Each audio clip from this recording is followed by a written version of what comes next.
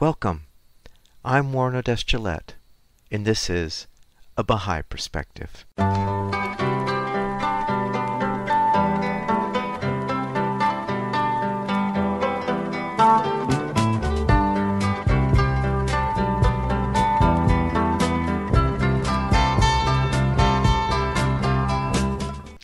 Welcome to A Baha'i Perspective. I recorded an interview with Tadia Rice on May 24th, 2021. Tadia co-produced and performed the musical drama A Woman and Her Words, a theater production based on the true story of Tahirih, a woman whose compelling but obscure life has been hidden from the Western world until now, who was a 19th century notable Persian poetess and Eastern woman writer.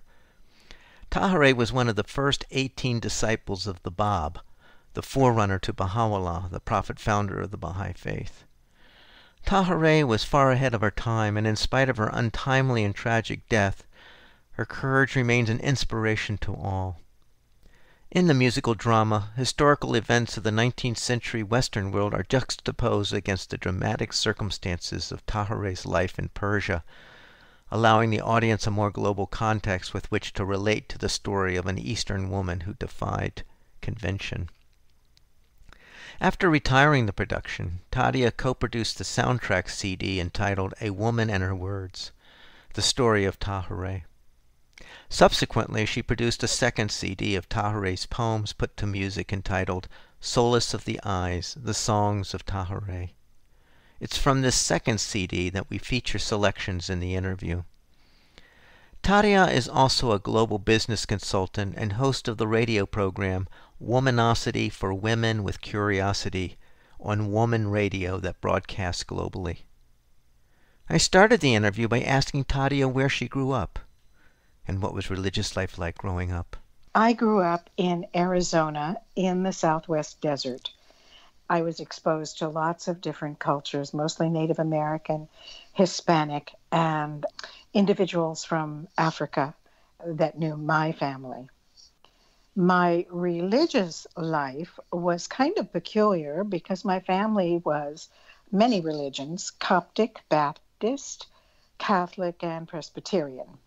And whenever they got together, they would always fight about who was going to go to hell, because they knew that each other would, but they would not. So it taught me very early on that religion can be a very unusual and conflict-ridden thing. So by the time I was 12, I had become an atheist. And so I knew that I was looking for something, and I just needed to find it. And I didn't know how or where that would be, because I was 12 at that point. What do you know when you're 12, But when I was 15 years old in high school, the teacher brought in several clergy members because we were studying different religions. I look back on it now and realize how very progressive that teacher was, and I don't even remember their name. But several clergy came to class to speak to the class about what their religion was about. And among them was a rabbi and a priest and a Baha'i. I was very, very bored when the rabbi and the priest spoke, and none of it fell on my ears with any kind of acceptance or agreement. However, when this individual person spoke, who was a Baha'i, it was truly like the room had gone dark, and there was a light that connected the two of us together, and I felt he was speaking directly to me, and only to me. It was in the 60s, so the social beliefs of the Baha'i Faith really caught my attention. The equality of men and women, the elimination of all prejudice, that mankind was one, that there should be no racism, that there was only one unknowable, all-powerful essence, and some people call it God, and some people call it other things. But this resonated with me, so I decided then that if ever I were to believe in God, because remember, I was an atheist, I would become a Baha'i. And of course, I never gave it a second thought after that until a few years later. Well, that Baha'i was Phil Lucas, who at the time was a young performer around the Phoenix area. He was an actor. He eventually became a writer, producer, and director, and an editor of hundreds of films and documentaries, for PBS exploring the problems of Indian stereotypes perpetuated by Hollywood Westerns. Now, I had been raised next to the Phoenix Indian School where he had attended. It was a terribly damaging institution and a horrendous experience for the children that were sent to it. Like all Indian schools across America, it was truly a horrendous punishment for children. Well, it would be 30 years later, while I was at Boschba High School in Northern California, that I would lay eyes on Phil Lucas again. And it was absolutely glorious. It was just wonderful because here was this man who really opened the door to the greater world for me. What was your spiritual journey that took you from hearing Phil speak in your class to you actually embracing the Baha'i faith as your faith? You know, our spiritual journeys are so individual and so unique. No one has the same journey. Any Baha'i who tells you how they became a Baha'i, there will never be a duplicate because everybody comes to this belief tradition in their own way, at their own time, for the needs that they have. It was about 4 years after high school that I would be living in Washington, D.C., where for some reason, I don't even know why, I decided I'd look up the Baha'i community because I thought, I really liked how that sounded, the Baha'i religion. I agreed with all those things they said. It was so progressive. And in the 60s, indeed, it was very, very progressive. The oneness of humanity, how to solve economic problems with a spiritual solution, and how to eliminate greed, and how to bring women into position of equity and partnership, of equality. And so I called up the Baha'i community in Washington, D.C. They were having a party for the youth. I was invited. I went. Bam. It was so great. I loved everybody I met. It was so much fun. So I decided to become a Baha'i. However, there was a catch. I still was an atheist, and I still didn't believe in God. It would be another 5 years of being an active Baha'i, mind you, that I really understood what embracing the belief system of Bahau'llah meant. I was in Cairo, Egypt at that point. The Baha'is who had taken me in did it at their peril because they had just been released from prison because they were Baha'is. That was the religious persecution of the fundamentalist Islamic regime in Egypt. I had no clue what danger I could have put them in by being there. But they took the risk. They took me in. I was traveling around East Africa, finding my roots. I realized then, when I learned their story, that they did not recant their religion. They were told, hey, all you have to do is say you're not a Baha'i. Just say you're not a Muslim, and we'll give you jobs, we'll give you a nice place to live, we'll give you everything you possibly need and want, but you can't be a Baha'i. I had been pretty much of a revolutionary and a rabble-rouser, and I marched in a lot of protests and boycotts. I was speaking to this marvelous human being, Dr. Azawi, who had been sent to Egypt from Iran by Shoghi Effendi, who was a major administrator in the Baha'i religion at that time. And he was there because he believed in Baha'u'llah. I said to him as he was telling me his story, I said, well, why didn't you just say you weren't a Baha'i? As those words fell out of my mouth, I shrunk. In my soul, I recognized, what are you saying, you idiot? You were willing to die for the Vietnam War and less for the Great Boycott. And you won't stand up for what you believe and be as brave and courageous as these people? Are you going to walk your talk or not? It's truly in that moment, it became clear to me that if you really do believe in a religious prophecy, if you really do believe in accepting that in this day and age, Christ has returned, Muhammad has returned, Buddha has returned, Krishna, all of the great religious teachers of the past, their messages have been updated with every subsequent great teacher that changes civilization in the world. And here I was living in the nascent days of the Baha'i Faith, very early on, really, 100, maybe 15, 20 years old at that point. And I couldn't stand up for what I believed in. Well, I was beyond humbled. And I realized then I am a Baha'i. Yeah, you better get on it and get over your issue with God and really figure out who you are and how you want to manifest what you say you believe in. So that was my journey. So, Tadia, you produced a musical album called Solace of the Eyes. What is the theme behind this album? There were actually 2 CDs that were produced that were results of a play that I had written. So let me just backtrack a moment to tell you what happened. Solace of the Eyes and A Woman and Her Words were 2 musical projects. As I finally gained some depth in the Baha'i Faith, I started studying who the people were in the earliest days when this revelation in the 1800s took place. And one of them was a woman named Tahirih. It would be 30 years from the time I first learned about the faith in high school to the time that I really found out who she was. It would be in 1993.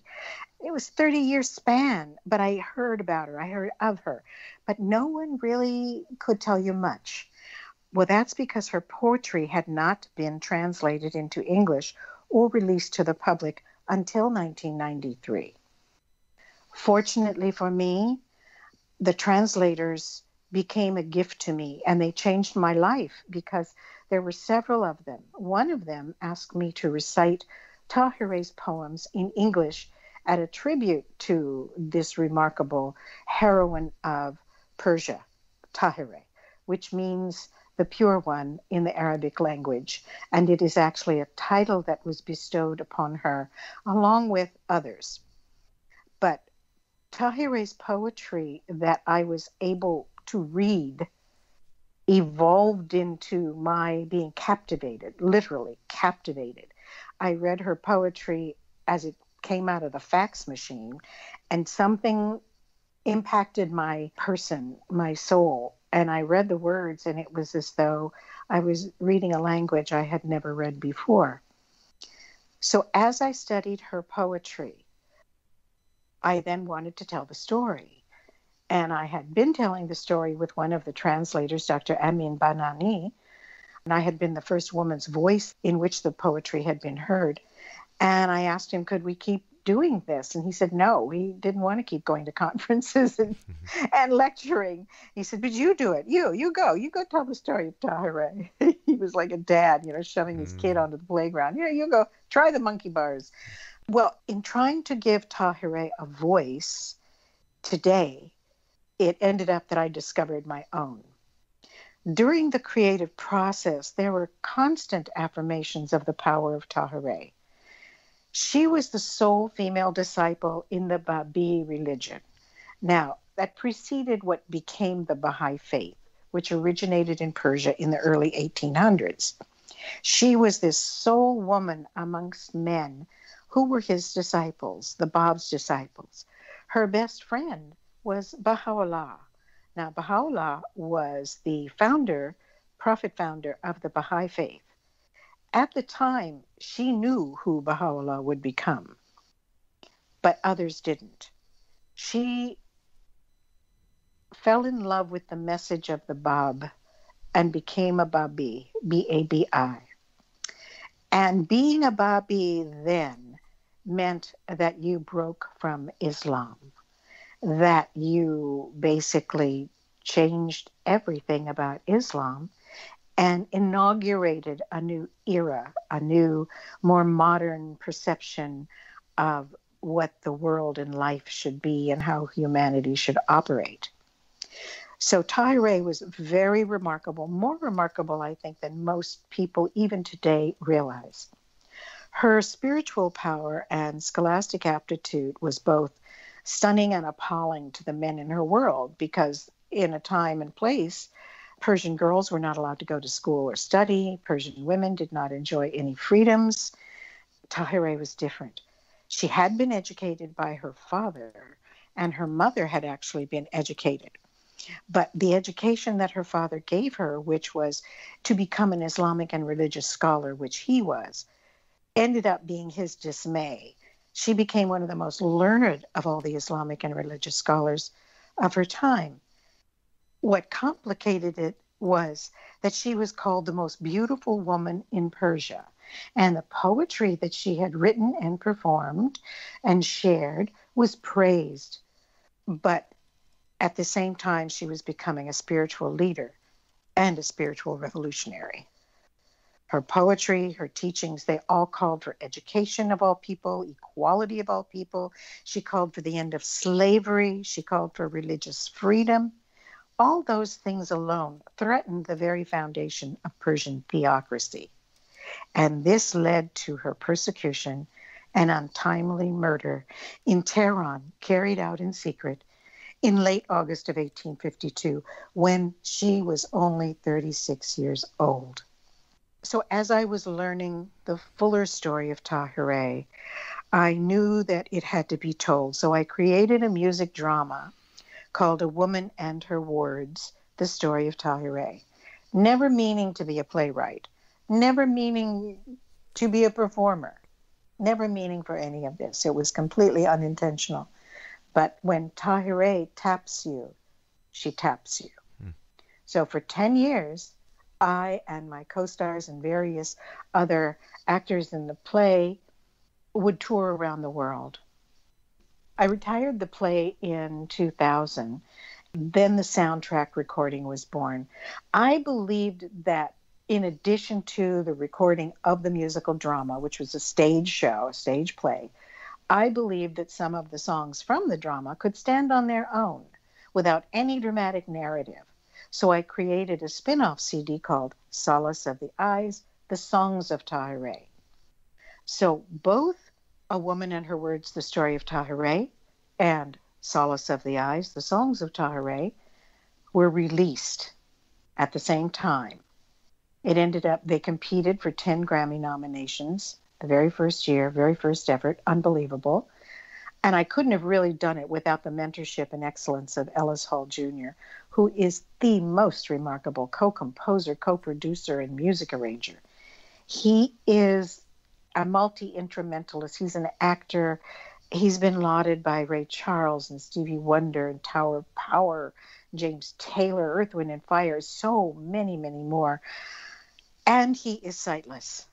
Together, working with him being his eyes and him being his magical hands that he was, we were able to discover ways to create music that would befit the power of Tahirih's words and continue to maintain an authentic Eastern influence, but combined with contemporary overtones of jazz, non-rock vocals, old spiritual sounds that would reflect ethereal and sometimes haunting arrangements and tempos that fit parts of Tahirih's journey.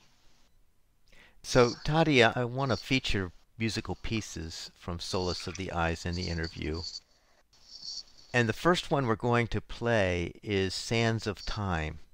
So what should we listen for when we hear this piece?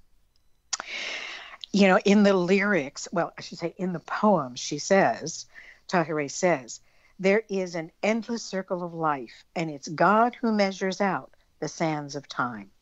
I love singing this poem. It's such a beautiful song. On stage, I would use a large hourglass sitting on a table next to me. It was full of sand in the upper chamber, and the bottom chamber was empty, clear glass. I would turn it over as I began to sing the song, and as the sand would fall to the bottom chamber, I would sing.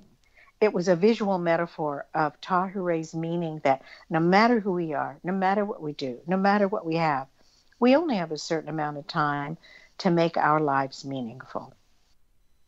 So this is Sands of Time.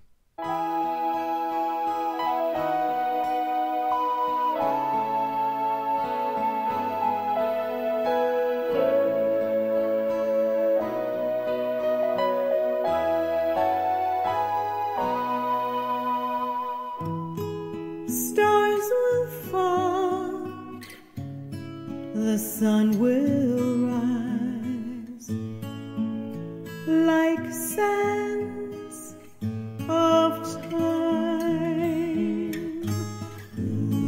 A thousand stars watch the moon rise on mystic shores of timeless delight. Our end is our beginning,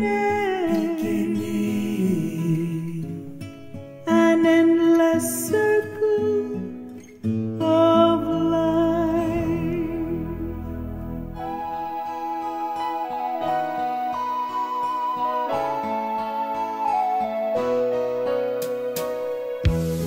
On wings of silver, the bird takes flight from a golden throne. We have only moments in time before the bird has flown. Stars will fall, the sun will rise. That's the way of the sands of time.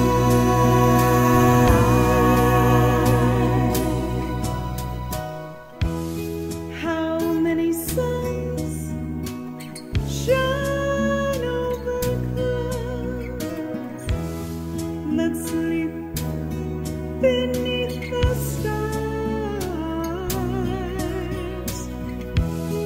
forever spinning around and around in an ageless night. The stars, it's God whose hands measures out the sand.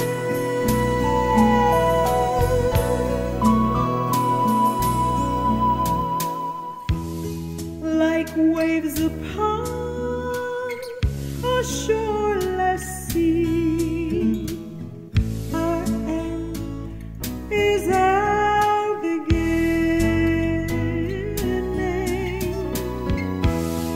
The stars will fall, the sun will rise, like sands of time.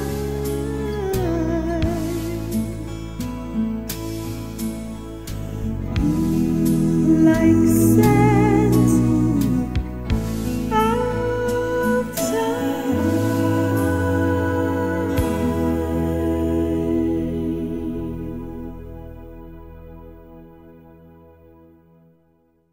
So we're listening to the musical arrangements from the album Solace of the Eyes that was produced by Tadia Rice.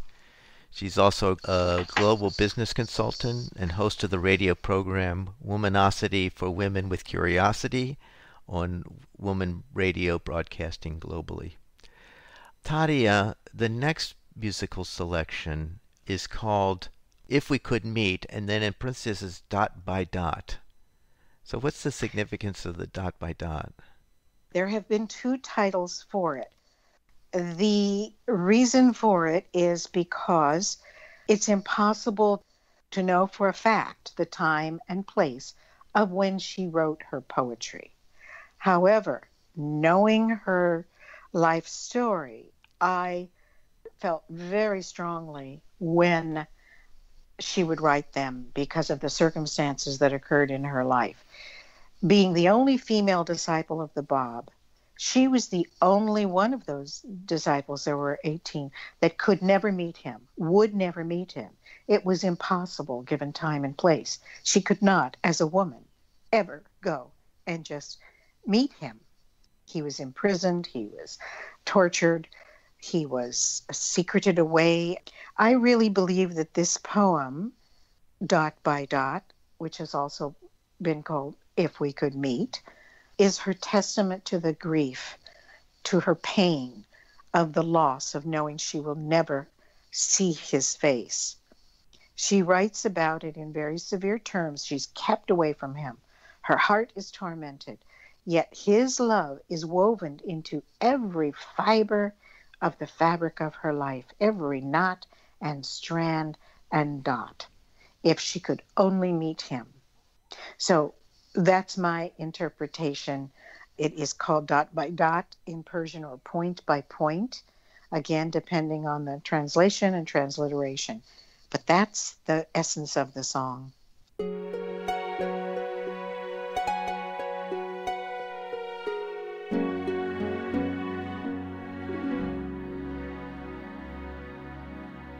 I would tell you of all my grief,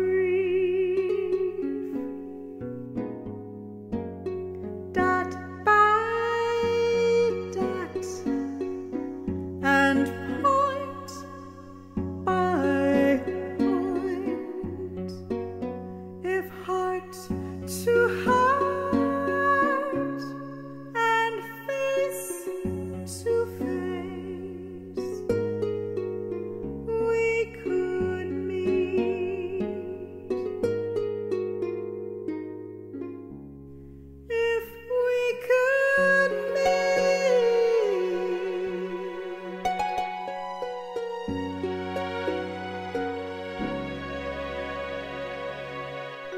to have a glimpse of you, I am wandering like the breeze,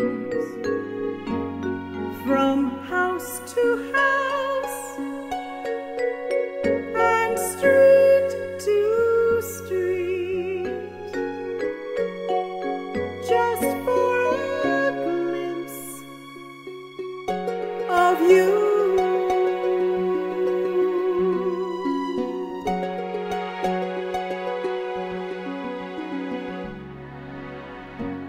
To be away from you, my heart cries from my eyes, like stormy seas, like waves in the breeze.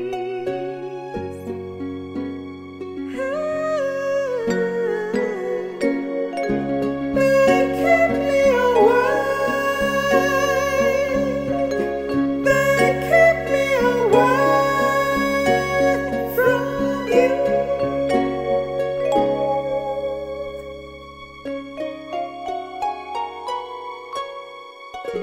My tormented heart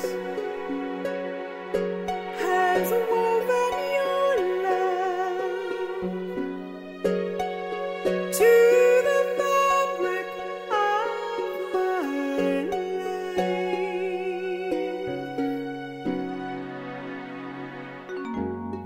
and not by not,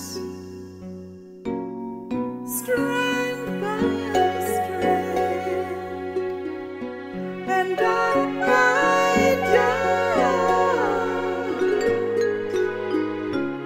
dot by dot.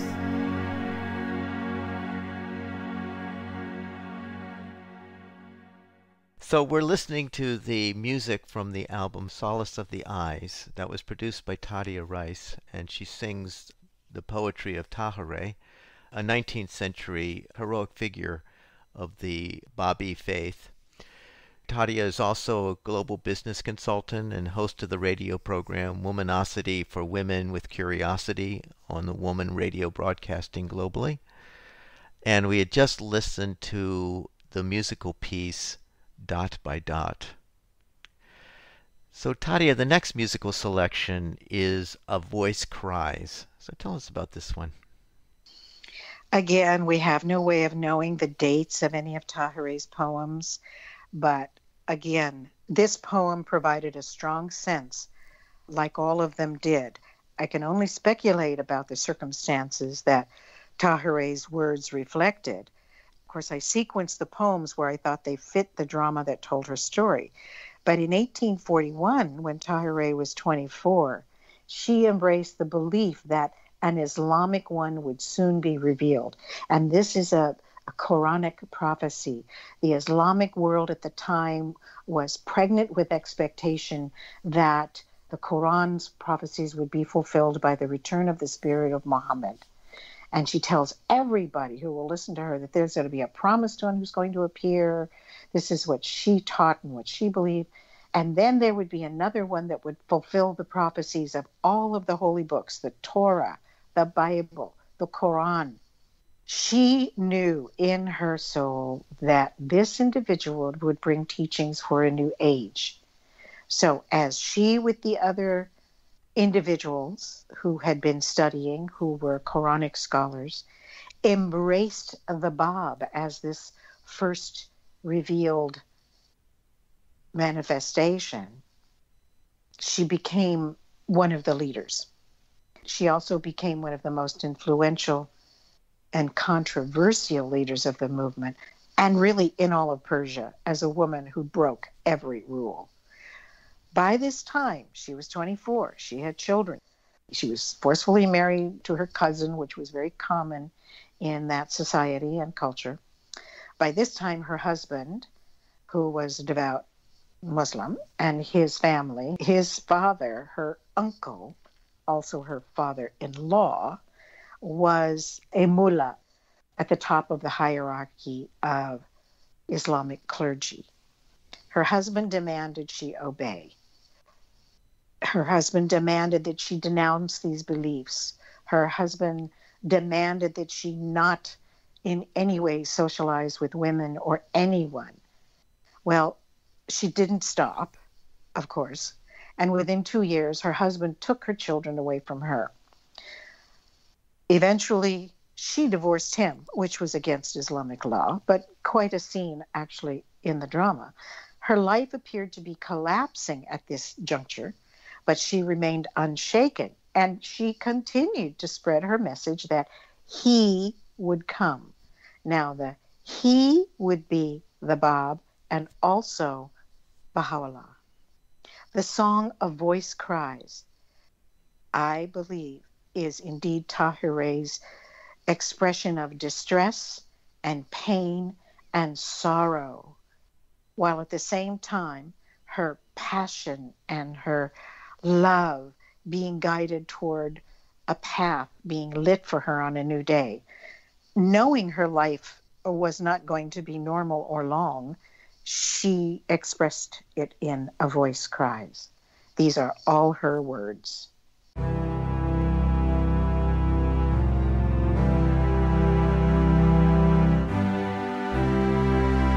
Deep in my soul, a voice cries, will you not rise and tear the veils from your eyes? A voice cries.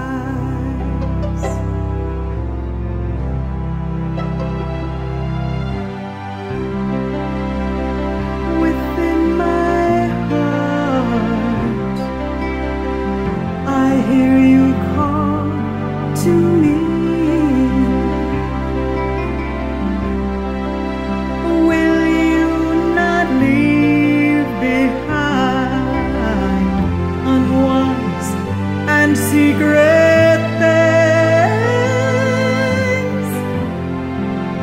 Guide me and light my path,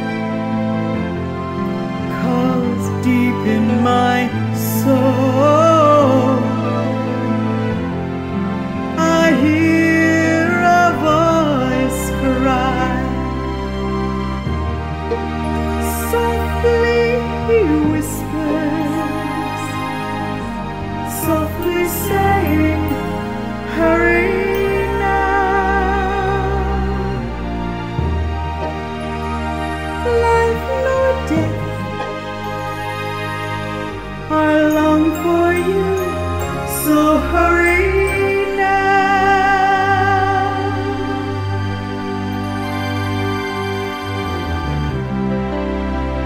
My life is passing like a fleeting dream. I have no patience now for old and foolish things, 'cause deep in my soul I hear that voice cry. It's my voice that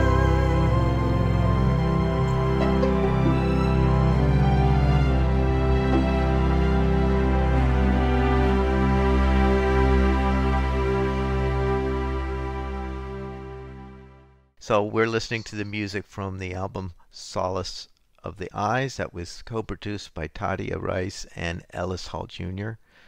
And Tadia is also a global business consultant and host of the radio program Womanosity for Women with Curiosity on Woman Radio that broadcasts globally.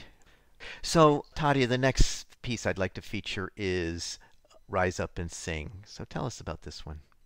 One spring night, Tahirih writes that she had a vivid and wondrous dream where she saw a young man floating in midair, appearing out of nowhere, that his face was beautiful, that he had dark eyes and delicate features, and that he wore a green turban.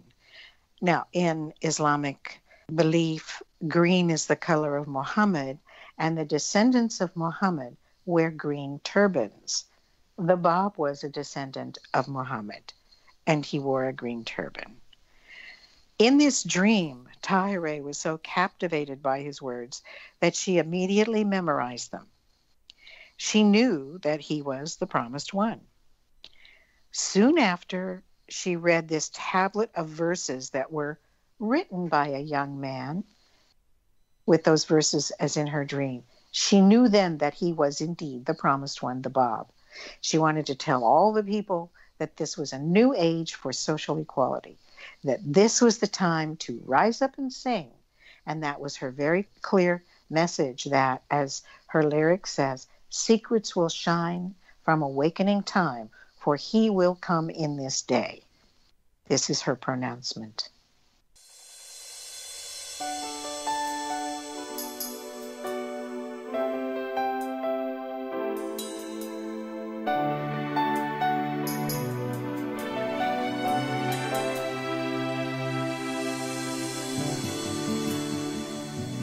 Rise up, dear friend,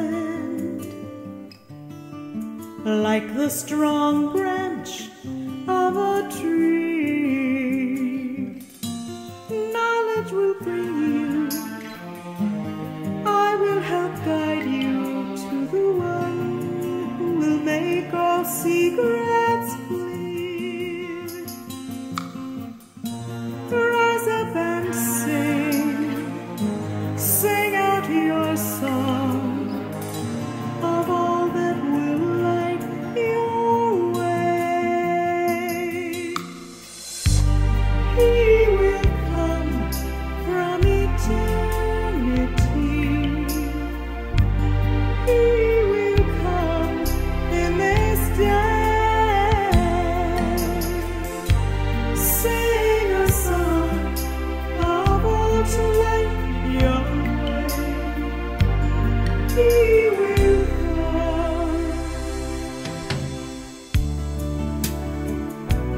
Rise up and fly on your crystal wings. The mystery is no more. The heavens rejoice. The heavens rejoice, for he will come. Rise up, dear friend. Rise up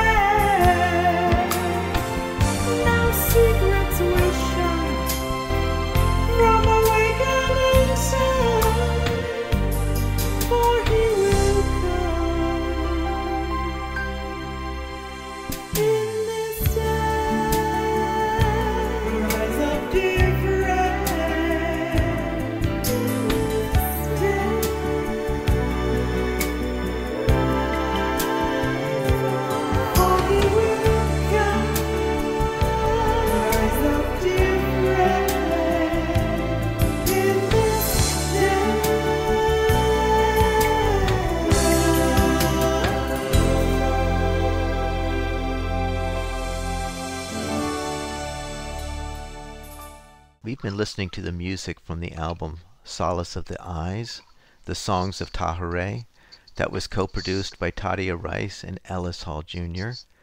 And Tadia is also a global business consultant and host of the radio program Womanosity for Women with Curiosity on Woman Radio that broadcasts globally.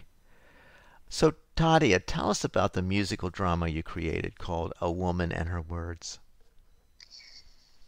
A Woman and Her Words came in 3 nights to me as I was trying to write her story. I didn't know what form it would take. I just knew that I wanted to share her poetry and share her story. So it was an outgrowth of my passion to reveal who she was to the world that didn't yet know about her. I spent 5 years researching Tahirih, and I was able to work with numerous translators of her poetry who were both Baha'is and non-Baha'is, even Muslim. I was privileged to have the support of the Baha'i International Center located in Haifa, Israel. I was able to then create an appropriate storytelling that was accurate in every way. So through music and narration, the drama told the story of this incredible woman who transcended not only time, but space and gender, and the religious dogma of her day. The narrative story that used Tahirih's own poetry conveyed her life experience of a creative and unique woman who was often misunderstood, who often suffered for it. Ultimately, Tahirih was murdered unwillingly in a predetermined death that only she understood, and she foretold it. But she left a legacy through her words, and that power remains so great that she continues to be praised and recognized around the globe today. She was not just a brilliant legal scholar, theologian, writer, and poetess, but she occupied this spiritual station and great status that we as Baha'is still don't fully appreciate. But it's interesting that the public, when watching the show, immediately would understand she was a powerful person who helped establish a new religious movement. The audience learned how great her impact not only was then, but still continues to be today. Some audience members told me that they considered Tahirih a holy person, and they had no background information about her other than what they saw on a stage in an hour-and-a-half play. Their experience seeing the show, they would often say, was a holy experience for them. I understand that because Tahirih became part of my life. She animated and transformed my life in ways I couldn't have ever anticipated, but I know I was blessed to experience. As her words continue to echo in my mind, whether or not I'm on a stage, I still sing them, I still speak about her. Her expressions live in me as I try to animate her poetry and punctuate her prose in my voice that provides her voice a vehicle. The narrative script of the show would move the story forward through the songs. So my dear and wonderful co-stars would tell the story as a character, and then I would sing the song, and there would be different scenes, again, that explained how her husband, her father, her uncle, how the Shah at the time treated her and the demands that were made of her. The historical setting takes place with a blend of ethnic music from around the world. The script weaves the story of Tahirih's life into significant historical events around the world that helped change societies around the globe. So whatever was happening in her life at the time is also conveyed of what was happening in the world. The women's movement, the revolutions, the creation of countries, whether it was in Hawaii or Africa.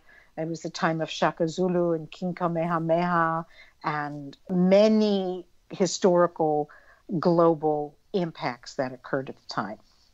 The overriding message, though, is one of social justice and the unity of humanity. That was Tahirih's message, social justice and the unity of humanity. That it all exceeded gender limitations. There was no place about gender or feminism in her poems. She has many times been depicted as a feminist. She was not a feminist. She never spoke about women. She spoke about humanity, about people, about the freedom of the soul and the spirit. The show traveled around the world. At least 5,000 people had seen it live. It performed in theaters throughout North America, Hawaii, South Africa, Botswana, Swaziland, plus faculties and students of universities around the globe, and numerous presentations and lectures that I've given on television, off television, on radio. It's really funny that there's a cable television station in Hawaii that is still watching my earliest show from 1997. What is it about Tahirih that inspired you to create your art around this woman? I wasn't an artist when I started. I wasn't a performer. I wasn't a singer. I wasn't a musician. I wasn't a composer. All of that came because Tahirih helped me become. You founded an association by her name, the Tahirih Association. Can you tell us about the Tahirih Association? Yes, when I retired the show because of various conditions and circumstances, the show A Woman in Her Words, The Story of Tahirih, I retired it in 2000, and I knew I couldn't stop telling her story, so I decided to create a nonprofit. So I called it the Tahirih Association. This could extend the legacy of Tahirih's commitment to educate others. So the Tahirih Association is very specific in its dedication to promoting the vision of the real-life heroine, Tahirih, her time that she lived. She only lived from 1815 to 1852 in Persia. She didn't live long. She was 36 years old when she was murdered. She was one of the earliest women in the struggle for human rights and equality. As a 19th century Persian poetess and legal scholar, she actually had been named Joan of Arc of the Eastern world. Very interesting. She was really what we would call a transformational leader by today's standards. She called for social and religious freedom at a time when she herself was not allowed such rights. But it's her courage, commitment to justice, and sacrifice that is so inspiring to all who learn her story. It doesn't matter who they are. So we created the motto, teach a girl, change the world. Mm-hmm. So we give scholarships to women and girls around the world who demonstrate excellence in either artistic expression, technology, science, any of the arts, really any field. We want to find and acknowledge really impressive girls and women who are already agents of change in their own communities. We don't look at grades. We're not judging the scholarship by typical standards. We've had recipients from 11 years old to 76 years old, from fifth graders to postgraduate students. We try and give scholarships every year, and since our beginning, we've awarded 32 of them to girls and women located in 6 countries. We also have some service programs from time to time.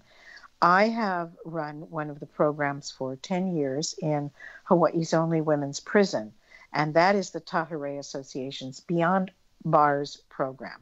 This offers educational skills at a higher level to incarcerated women, and it offers presentation techniques, acting, and improvisational skills to the women who are incarcerated.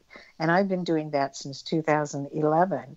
It has been a joy and a wonder. And when the women learn about Tahirih, knowing that she had been incarcerated, imprisoned, and executed, knowing that they were in prison for their crime, when they learn about her crimes, they really reflect on what is worth going to prison for. How much do you believe in what you're doing at the time you're doing it? So there's a lot of reflection that comes, a lot of empowerment that comes with her story. We've also supported research for a very historic 1-hour documentary film called Wednesdays in Mississippi, based on the book.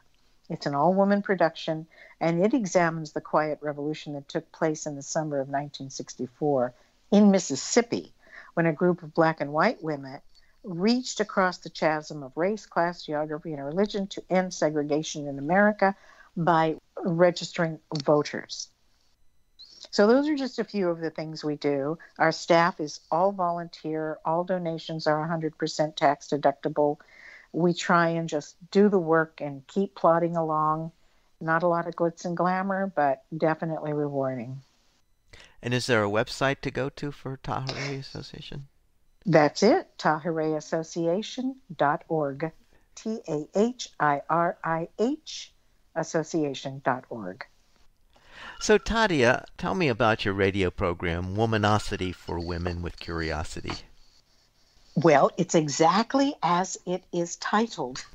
It's a 2-hour weekly show where I interview remarkable women from every walk of life all over the world. It might be a diplomat. It might be remarkable historic women judges who have evolved mediation technique into now the mainstream. It could be actresses who have portrayed characters of great women.